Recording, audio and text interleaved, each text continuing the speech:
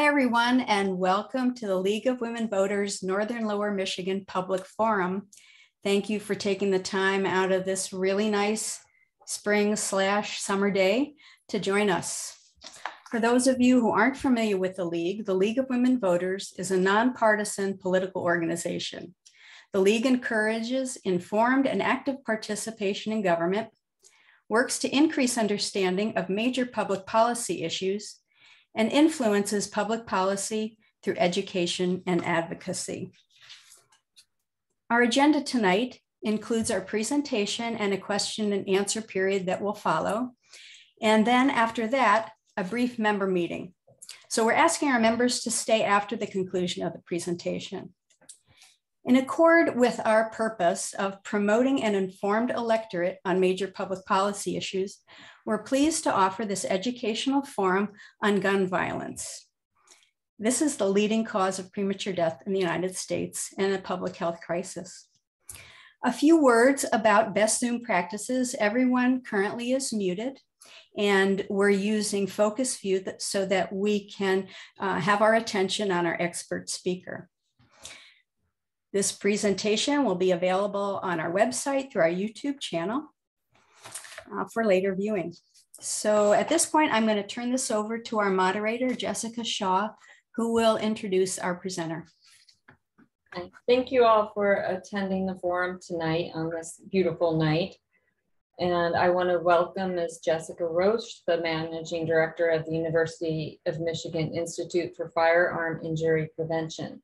She has been working in the field of injury prevention science since 2009 and has a decade of experience managing hospital injury data and managing hospital-based youth violence prevention interventions. She has expertise in developing, evaluating, and translating evidence-based programs into practice. The National League of Women Voters has taken a stance on this bipartisan issue. The League supports strong federal measures to limit the accessibility and regulate the ownership of these weapons by private citizens, and supports regulating firearms for consumer safety. I'm sure there will be a lot of questions after the presentation. If you'll please submit your questions in the chat. If you wish to remain anonymous, you can direct your question to me in the chat box. And we'll save the last portion of the hour to answer as many questions as we can. If your question does not get answered, we will provide contact information to reach out directly to Ms. Roche. And now I'll hand off the presentation to Jessica Roche. Great, thank you so much. And just get situated. Great. So thank you everyone for joining, and thank you for inviting me to speak. Today, I'm going to be talking about preventing firearm injury, the role of evidence-based research. During the presentation today, I'll be covering firearm injury, the magnitude of the problem in the United States and in Michigan, a framework for developing solutions and preventing injury, and what we know about what works to prevent firearm injury prevention. I'll close with talking a little bit about the institute we have at the University of Michigan for Firearm Injury Prevention, our mission, our vision, and our structure. And then, as Jessica said, we'll have time at the end for questions and comments, and I look forward to hearing from you. So firearm injuries are a serious, multifaceted public health problem in the United States, and there are many types of firearm injuries, which can be both fatal and non-fatal. Intentional self-inflicted injuries include firearm suicide or non-fatal self-harm injuries. And intentional injuries include fatal or non-fatal firearm injuries that happen accidentally, so not intentionally, and without any evidence of intentional harm. And interpersonal violence includes firearm homicide or non-fatal assault injuries from a firearm. And these includes firearm-related partner or non-partner homicides and assaults, and school and mass shootings. Legal intervention includes firearm injuries inflicted by the police or other law enforcement agents acting in the line of duty. So first, let's talk about firearm injury, the magnitude of the problem in the United States and in Michigan. So firearm injuries constitute a major US public health crisis requiring urgent attention. And although there have been increases in firearm-related mortality in recent years, 2015 to 2019 or so, as compared to the relatively stable rates from earlier years, 1999 to 2014, new data show a sharp 13.5% increase in the crude rate of firearm-related death from 2019 to 2020, which is the latest data available to us. This change was driven largely by firearm homicides, which saw a 33.4% increase in the crude rate from 2019 to 2020, whereas the crude rate of firearm suicides increased by 1%. In 2020, 79% of all homicides and 53% of all suicides involved firearms, which is somewhat higher than the preceding 5 years. And fatality rates have increased 34.9% over the past decade, which is 2010 to 2020, the latest decade of data that we have available to us, with firearms responsible for over 400,000 deaths and an estimated 1.2 million emergency department visits for non-fatal firearm injuries at this time. In 2017, firearm deaths surpassed motor vehicle crash deaths for the first time in a generation and remain even higher today. And firearms were responsible for 45,222 fatalities in 2020, the highest absolute number of annual deaths ever recorded by the CDC, and second only to opioid overdoses as an injury-related cause of death. And in 2020, firearms became the leading cause of death for children and teens. While such injuries result from many causes, the overwhelming majority, so 98%, result from intentional forms of firearm violence, such as non-partner or partner homicides and assaults, self-inflicted firearm suicides, police violence, and active shooter incidents, such as school shootings. About 60% of firearm fatalities are from firearm-related suicides, and 40% are from firearm-related homicides. Although mass shootings and active shooter shooting incidences receive a lot of public attention and are happening more often, they only make up a small percentage of fatalities each year. Long-term morbidity from firearm injuries is substantial, with 70% of adults reporting substantially worse physical health and functioning 5 years post-injury, and 50% of children requiring disability and or rehabilitative care upon inpatient hospital discharge due to firearm injury. Further, individuals surviving an initial firearm injury are at elevated risks for repeat fatal and non-fatal firearm injuries, substance use disorders, mental health issues such as anxiety and PTSD, and criminal justice involvement.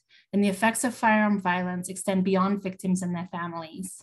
Communities are also affected by firearm incidents, where events such as mass shootings, as well as other firearm homicides and assaults, can affect the sense of safety and security, and firearm-related suicide incidences can leave communities and family members dealing with long-term mental health sequelae. And these increases are seen in most states, as you can see here.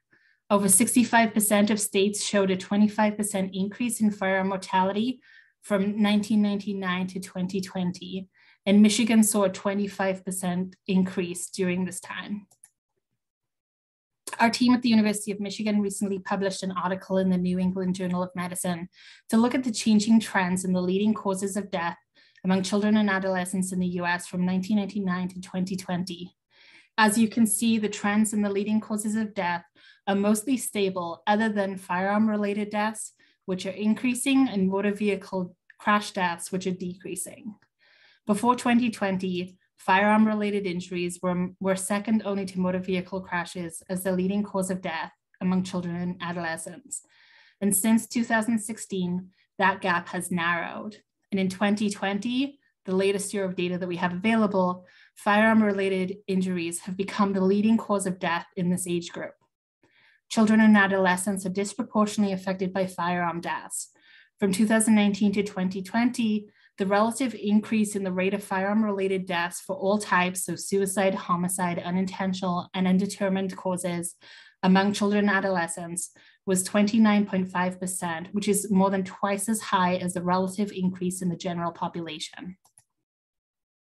And while firearm fatalities affect all US communities, disparities exist by age, race, ethnicity, sex, and rurality. Firearm injuries are the leading cause of death for youth ages 10 to 24, and high school age teens are more likely to die from a firearm injury than any other leading cause of death. As you can see in this graph, where the black line represents firearm homicides, there is a peak in the younger age groups. And suicide is the second leading cause of injury-related death among older adults aged 65 and older, with firearms responsible for over 70% of completed suicides. As you can see in this graph, older populations are disproportionately affected by firearm suicide, which is represented by the red line. Of note, firearm suicide is also particularly prevalent among veterans and active duty military members, with rates that are 1.5 times higher than the general population. Further, while firearm fatality risk is 6 times higher for males, females are overrepresented among intimate partner homicides, with more than half of those resulting from firearms. As I mentioned, while firearm fatality risk is 6 times higher for males, females are overrepresented among intimate partner homicides and disproportionately affected. 23.2% of women and 13.9% of men in the US experience severe physical intimate partner violence during their lifetime. And 1 in 27 US women report that they have been threatened with a firearm by a partner. 55.3% of all female homicides in the US result from intimate partner violence, and more than half, 53.9% of intimate partner homicides are firearm related. 30% of female homicides occur during early adult years, so aged 18 to 29, and 56% of mass shooting incidences in 56% of mass shooting incidences, the perpetrator killed their partner or other family member as part of the incident.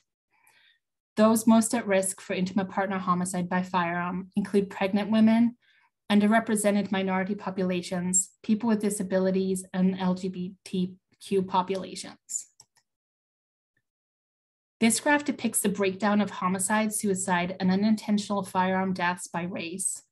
Although all population groups experience firearm homicides and suicides, there are some are disproportionately affected. Firearm homicide rates are consistently highest among males, adolescents, and young adults, and non-Hispanic, Black, or African American, and non-Hispanic, American Indian, or Alaskan Native persons. Firearm suicide rates are highest among males, older adults, and non-Hispanic, white, or American Indian, or Alaskan Native persons. And researchers have identified that while multiple firearm violence risk factors exist across all ecological levels, disparities are largely associated with underlying structural factors at the community and/or societal level.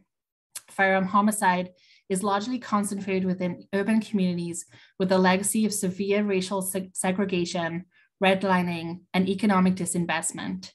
Disinvestment in urban communities of color is also associated with a lack of available evidence-based prevention services. Parallel structural factors contribute to elevated rural and military firearm suicide rates, including economic distress and lack of economic opportunity, inadequate availability of and access to mental health and social services, and elevated rates of firearm access at high-risk times. In the manuscript published by our team in the New England Journal of Medicine, we also looked at changes in the rates of mortality for children and adolescents by sex, race, and mechanism of death from 2019 to 2020.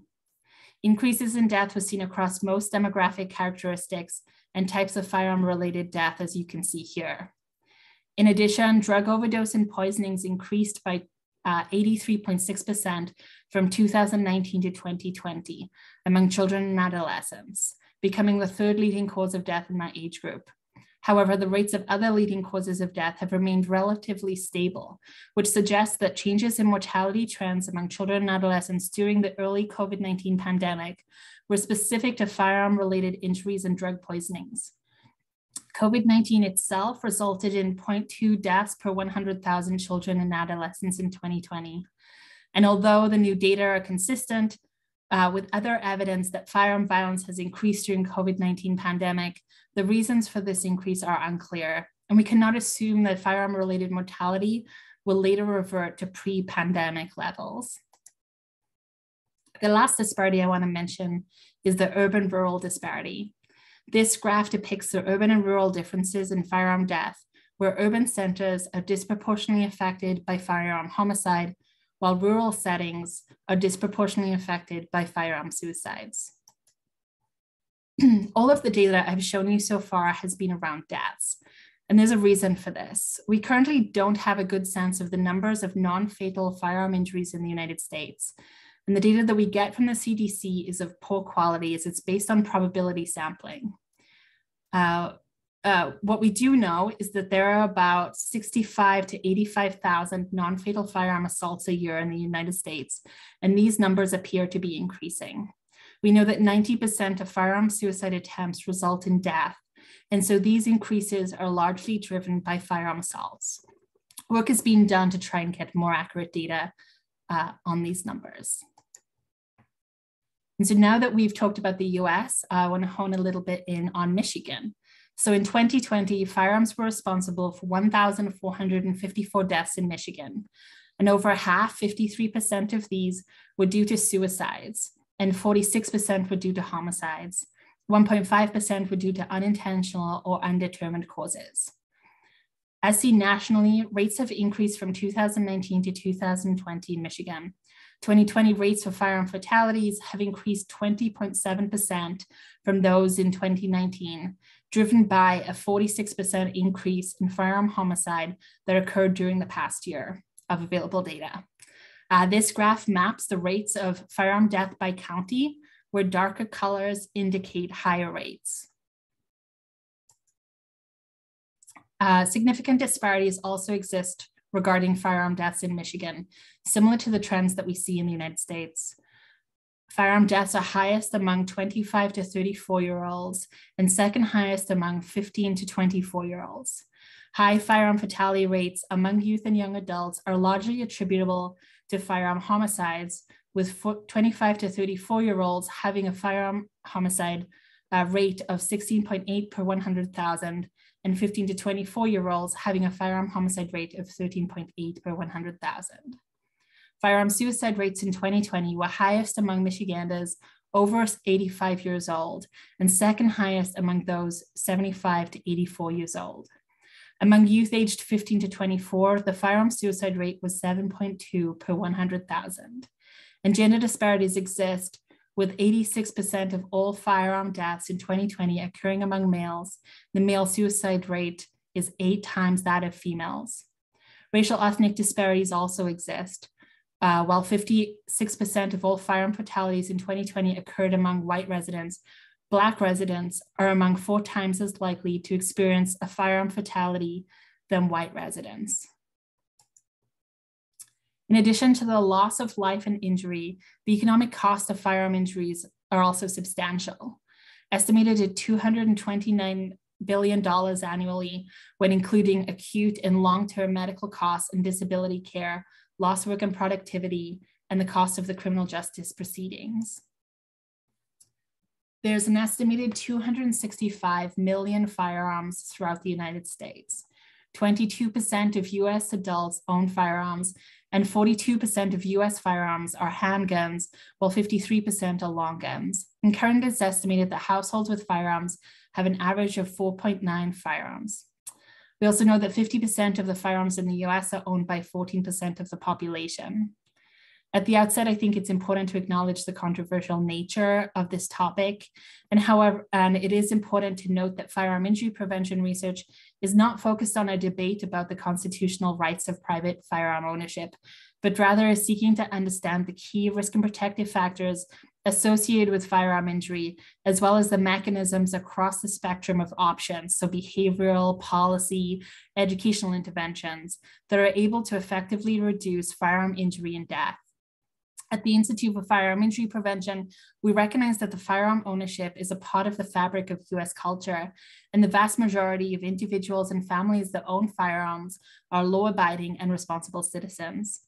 Although the burden of firearm injuries and deaths is substantial, these events are preventable, and the application of injury prevention science and methods to make progress reducing injury outcomes is consistent with a respect for the rights of law-abiding citizens to own and maintain their firearms responsibly and legally.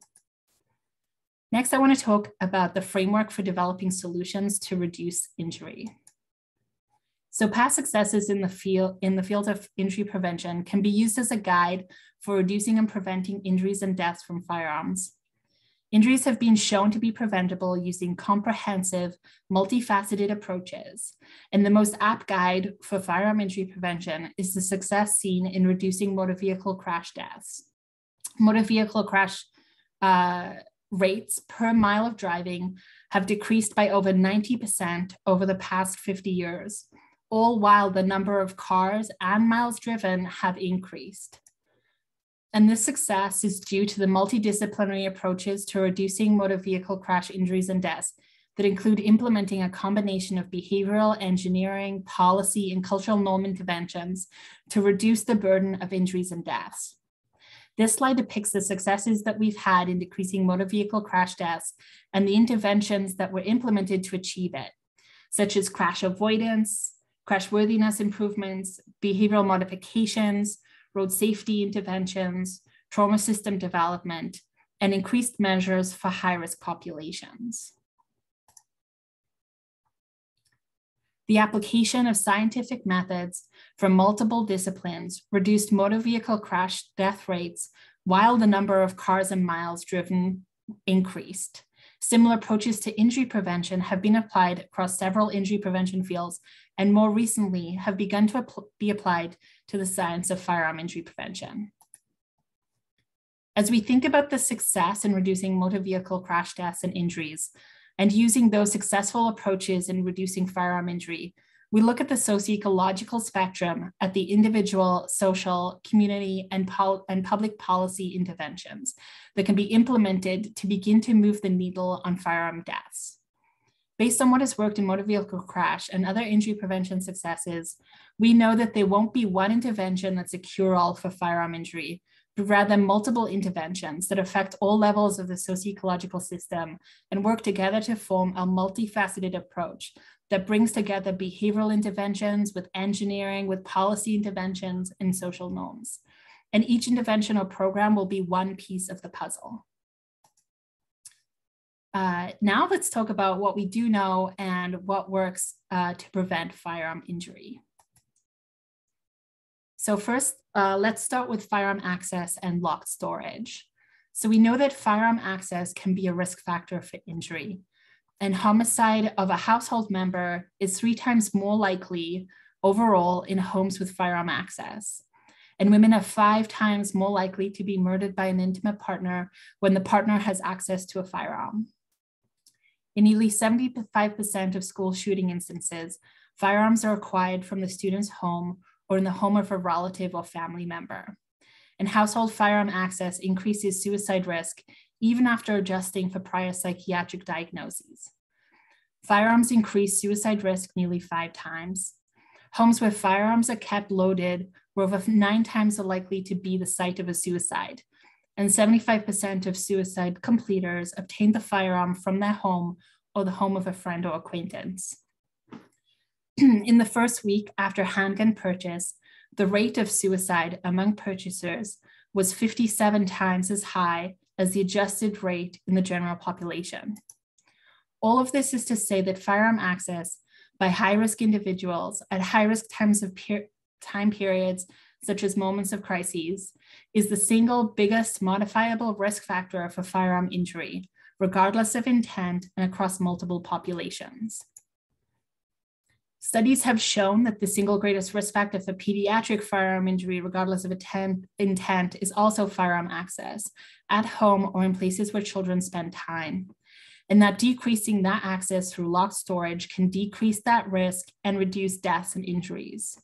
There are many ways to store firearms safely. Recommended ways include using a gun safe or locked box, and the firearm should be stored unloaded with a safety switch engaged and ammunition stored separately. Firearms can also be stored with a trigger lock or firearm cable lock, and again need to be stored unloaded with ammunition stored separately. When thinking about locked storage, it is important to consider sources of off-property firearm access and storage patterns. For example, families should think about homes where their children play or spend time, for example, friends, relatives, grandparents, and make sure that firearms at these places are stored safely also. 75% of suicides and school shooting instances, as I've said, the firearm source is the home of the adolescent or a close relative or family member. And 25% of high school age teens report that they could identify an off-property source of firearm access. To have these conversations with friends or family where your children may spend time, I'd recommend looking at information from the ASK campaign, which is a public health campaign and includes tools to have that discussion with friends and family about how they store their firearms. There's also some promising work happening in healthcare settings around lock storage counseling. 75% to 90% of families report being receptive to discussing the risks of firearms during healthcare visits. Anticipatory guidance or behavioral counseling on firearm safety can be effective in increasing locked storage practices. And studies have shown that the motivational interviewing framework has resulted in patients being twice as likely to use firearm cable locks. However, simple public health messaging and handouts have been found to either be not effective or less effective. But there's stronger evidence that when these health messages and handouts are paired with the provision of a locking device, it does improve uptake. Studies have found that 64% of adults made safer firearm storage changes after counseling by their family physician, and 12% removed firearms from their home. One of the key challenges that healthcare workers report with administering this counseling is not knowing the technical aspects of firearm storage and thinking that their message will not be well received. The team at the University of Michigan Institute for Firearm Injury Prevention has worked with medical residents to develop trainings to aid both of these challenges. These videos are accessible at childfirearmsafety.org. Relatedly, let's talk about lethal means access and counseling. We know from research that most suicidal crises are short-lived, and the method used in the attempted suicide depends on availability. Additionally, the case fatality rate varies across methods, where firearms are a lot more deadly than other methods such as medications. Of those that survive an attempt, 90% do not end up dying from suicide. There's limited number of repeated attempters. Therefore, the need for lethal means access and counseling in crisis moments is paramount. Lethal means counseling is counseling for individuals and families to make household firearms or firearms that the person may have access to at friends or family houses inaccessible. Healthcare providers will talk with family members and individuals about how to remove or store firearms away from the home during moments of crises. And research has found that youth in the emergency department receiving mental health treatment, where patients or families received lethal means counseling, were 4 times more likely to restrict access to firearms or medication. And it's estimated that about 4,000 suicides could be prevented annually if counseling even with modest impact occurred. But challenges do remain. We currently don't have evidence-based best practice screening and counseling programs available nationwide that can be tailored to different populations, but this is currently underway. Even without this evidence-based best practices, there is work that we can do. We can get educated. There are resources out there to lower risks, especially during crisis moments. And our resources are available at childfirearmsafety.org. I think it's important to note that this is not a bipolar choice, and there are a range of options for people, including locked storage counseling, and there's a range of storage options and methods, reducing access or availability at high-risk times. For example, it could be supervised access or lethal means counseling, reducing firearm risk using less lethal firearms. So there's a lot of work happening around smart guns or removing firing pins from firearms. There's also the option of having temporary removal or off-property storage. Some gun ranges or gun shops offer that. Also transfer of ownership, and then lastly, permanent removal. Another promising strategy to decrease firearm injury and death is using engineering solutions. We saw the effect that these had on reducing motor vehicle crash deaths and injuries. And so for firearms, there are smart firearm manufacturing technology that uses technology to improve firearms and storage design. These include the loaded chamber indicator, high pressure triggers, and biometric fingerprint signature firearms. There's also micro-stamping tracers, which is a technology to improve tracing of illegal firearm behaviors. It will give it a unique marking on a firing pin and improves forensic tracking of firearms and identification for criminal activity. There's some controversy around these using this technology where the failure rate may not be acceptable to firearm owners. There's also could be an unintended consequence of having a false sense of safety around firearms. And the effect of these engineering solutions will likely be negligible on firearm injury reduction unless they're widely employed. The next approach to reducing firearm injury I want to discuss is interpersonal violence prevention. So firearms are the leading cause of death for teens and youth, and 60% are due to firearm homicide or interpersonal violence. Hospital emergency departments and primary care are key settings for violence prevention. Emergency departments are a teachable moment and provide access to at-risk populations that may not be in school or connected to adult medical care systems. There are some promising hospital-based programs that have common elements that are built on care management models, linking youth to community services. And these normally happen immediately post-injury, so the 3 to 6 months after an assault injury. And some examples of those would be Youth Alive in Oakland, California, and Within Our Reach in Chicago, Illinois. But I do want to talk about our work here in Michigan. The first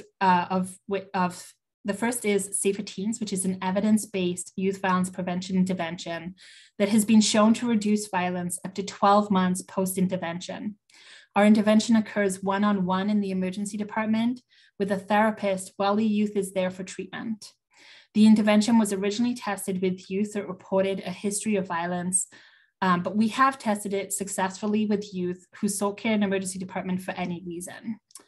I should note that this work was done in Flint at Hurley Medical Center, and this work is recognized by the CDC as one of the only evidence-based violence prevention programs in healthcare settings. Over the past few years, we have worked to translate this research and move it into the clinical practice world so that all hospitals around the country can have access to it and implement it. We've also created a program that can be delivered in primary care. And although this program was not specifically made to reduce firearm assaults, it has been proven to end the cycle of violence and reduce other forms of violence that may have directly led to firearm assaults. And we view this as one piece of the puzzle needed to prevent firearm injuries that occurs more upstream than other interventions. This is a way to prevent the violence from occurring. Building on the work of Safer Teens, we are currently testing 2 interventions that directly work to reduce firearm injury, Project Interact and Project Synergy. These programs are working with more high-risk youth in the emergency department that either report firearm carriage or are seeking care for an assault injury. Expanding beyond interventions at the individual level, our work with the Michigan Youth Violence Prevention Center tested a multifaceted youth violence prevention program which involves 6 interventions focused at multiple ecological levels in an intervention neighborhood. And we used a comparison neighborhood in a quasi-experimental design to test our outcomes. Of the 6 interventions, we had an emergency department intervention based off the Safer Teens intervention. We had a youth empowerment solutions intervention, which was an evidence-based after-school program that worked with youth. We had a program called Fathers and Sons that worked on relationship building between fathers and sons in Flint. We had a targeted outreach mentoring program, a community policing program working to improve relationships between police and community members, and a clean and green initiative that worked to beautify green spots in the city. When comparing assaults reported in police data and assault injuries reported in the emergency department, youth 10 to 24-year-olds, youth assault offenses and injury presentations to the emergency department were lower overall for the intervention neighborhood than the comparison neighborhood, showing the effect that multifaceted approaches can have on a community. One of the programs in that program was a Clean and Green program that worked to improve green space in the community. And I just wanted to highlight this work as another evidence-based intervention available to us. Improved green space enhances neighborhood safety and promotes positive, healthy social activity, improves economic opportunity, social connections, and social organization. The impact of green space modification in Philadelphia has been shown to decrease firearm assaults and robberies, decrease vandalism in one area of the city, and residents report feeling safer, less stress, and have more exercise. Lastly, I would like to mention the work that is being done in the public policy realm to prevent high-risk people from obtaining firearms at high-risk times.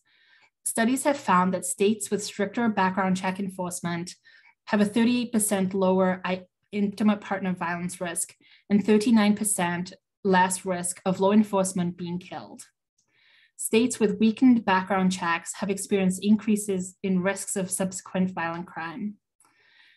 Domestic violence protection orders and extreme risk protection orders differ in potential petitioners and protections by state.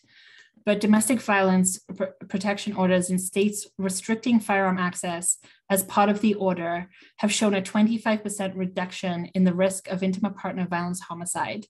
And extreme risk protective orders, the evidence base is still being developed or examined, but this work is currently happening at the University of Michigan.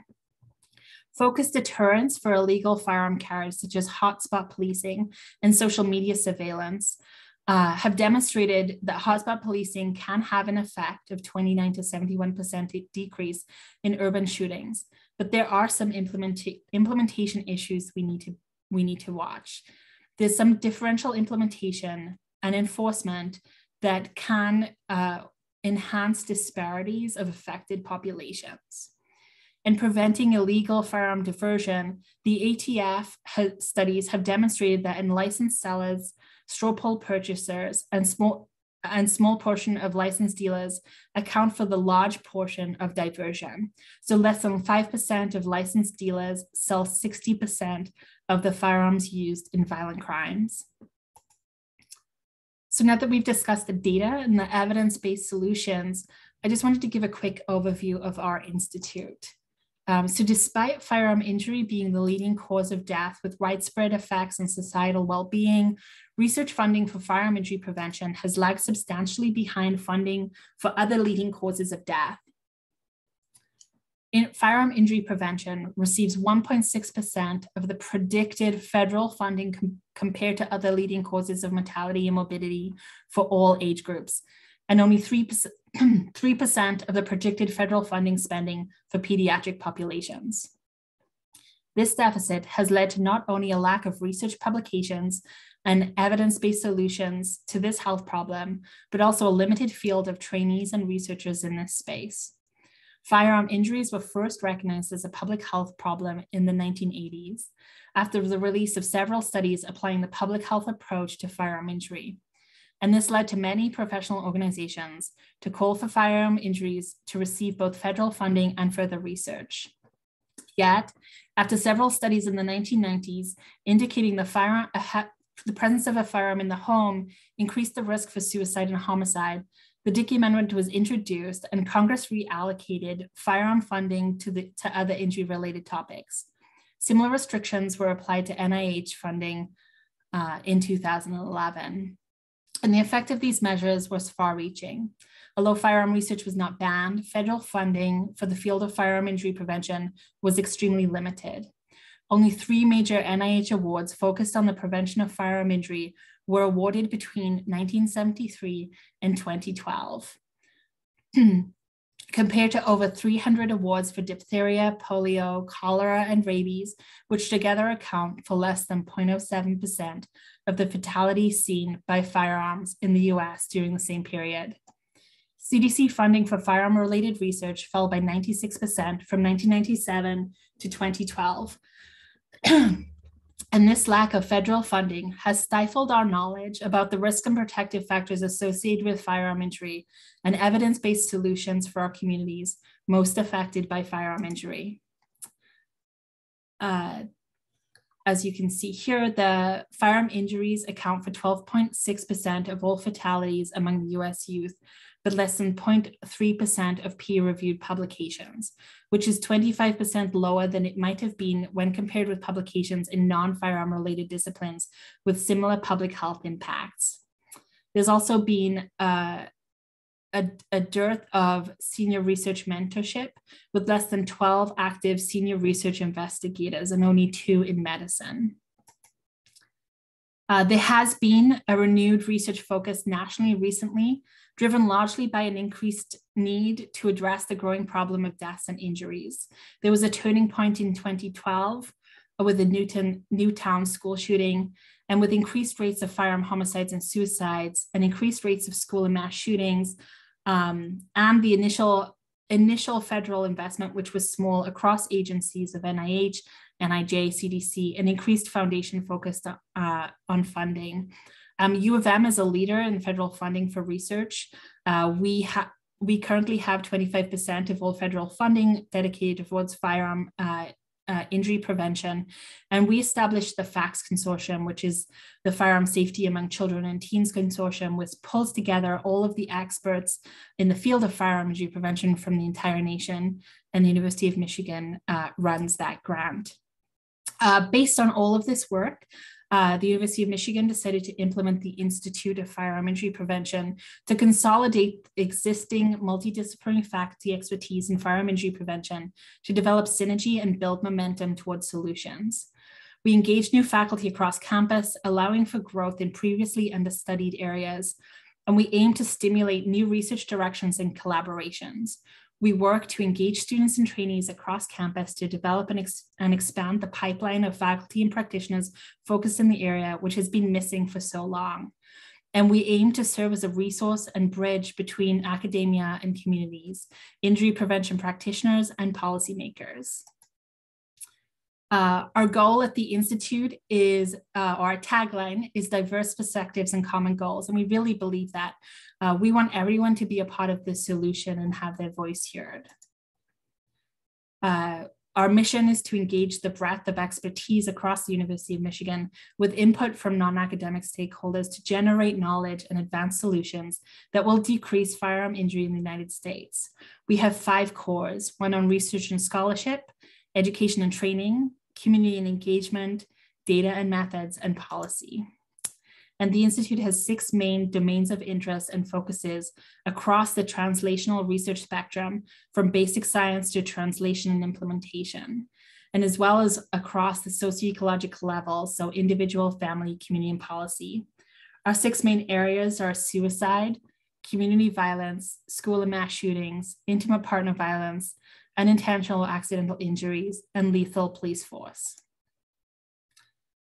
We have stakeholder engagement with 3 different committees: a community stakeholder committee, an external advisory committee, and an external scientific advisory committee. This slide shows some of our initial work and activities. The map shows some of the key areas of Michigan that we currently have projects in, and we are already doing a lot of work. The Institute launched in June of last year. So that's all I have. Thank you everyone so much. Our website is listed here, and email that also comes to me, and of course the organizers of this event will know how to reach me too. And I'm happy to take any questions. Thank you, Jessica. I do have a few questions here. What do you see as the major obstacles to implementing multi-pronged strategy you described? I think that's a great question. I think one of the major challenges that we have is funding.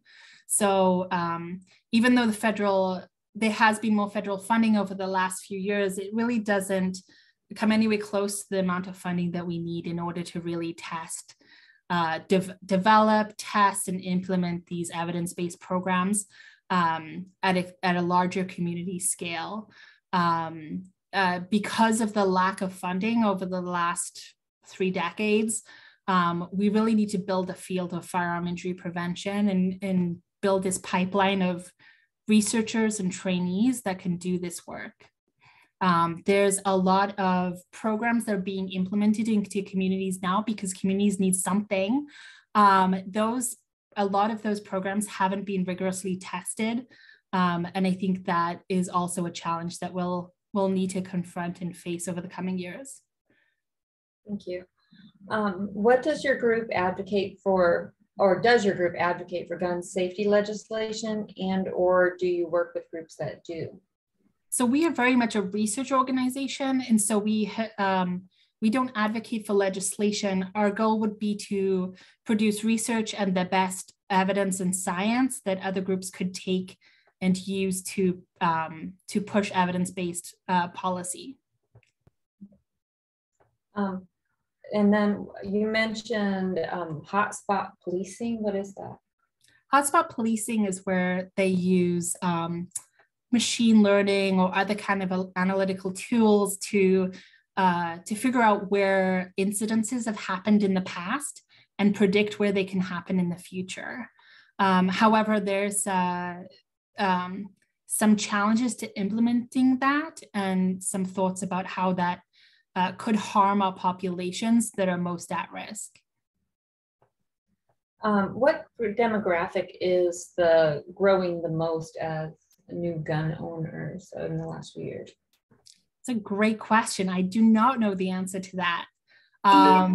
We recently did a national survey of adolescents and their parents. And it was right at the beginning of COVID-19. And we were able to ask respondents about their firearm access and purchasing. And there are quite a lot of new firearm owners that have happened over the pandemic, but I don't have enough data to talk about the demographics of those. What are some of the key areas of research your organization would like to see grow over the next few years? Awesome. That's a great question. I think technology is a place that is really understudied and how that can really impact the field. I think being able to work with communities and being able to evaluate their programs and provide them the evidence base that is needed to further implement their programs and expand them, I think would be a key area of research. And I think the number one priority for all of us is to get better data. So the fact that we don't know what's happening with non-fatal firearm injuries is a huge block on the field. And so I think data is going to be very important for us. Have you studied gun violence in other countries, and what do you see as causing our comparatively higher rates of gun deaths? That's a great question. So I have not studied firearm injuries in other countries, but there is a movement to do that in the firearm injury prevention community. I think in the past, there was this impression that the United States culture is so different from other countries when it comes to firearm ownership that there's no comparison there. But I think there's a lot that we can learn. I forgot the second part of the question. I'm sorry. Oh, that's fine. Have you studied gun violence in other countries, and what do you see as causing our comparatively higher rates of gun deaths? Yeah, I think the one thing that stands out when you look at the data is the access that the United States has compared to other countries. So access in high-risk times, access by high-risk individuals. That's the standout that there seems to be. And are you partnering with public health? Absolutely. We have many different partners. Michigan Department of Public Health is absolutely one of them, as well as all of the different states, both at the state level and local levels. And what are some of the key points you'd like everyone to take away tonight? I think key points is that firearm injury is preventable. It obviously is a huge burden on us all of our communities, but there is hope, there is work that we can do, and I think it's important that we take an evidence-based approach as we start pushing out programs and policy. Well, thank you. I think that's all the questions that I have, and you've given us information. So if anybody does have some more questions, and as Robin said, this presentation will be on our website and on our YouTube channel. We have our membership meeting following this meeting, and I just like to thank you again, Jessica, for your presentation tonight. Thank you so much for having me. And of course, please, anyone on the call, reach out to me if you're interested in any of this work. We'd love to chat. Thank you. Great. Thank you, everyone.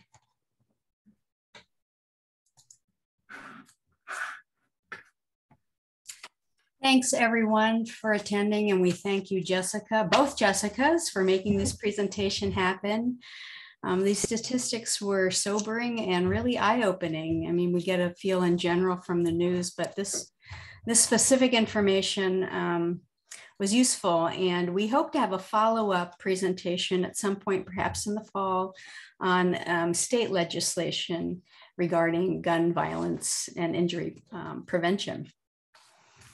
So anyone who is not a member, you're free to exit if you'd like, because we're going to go ahead and start our member meeting now.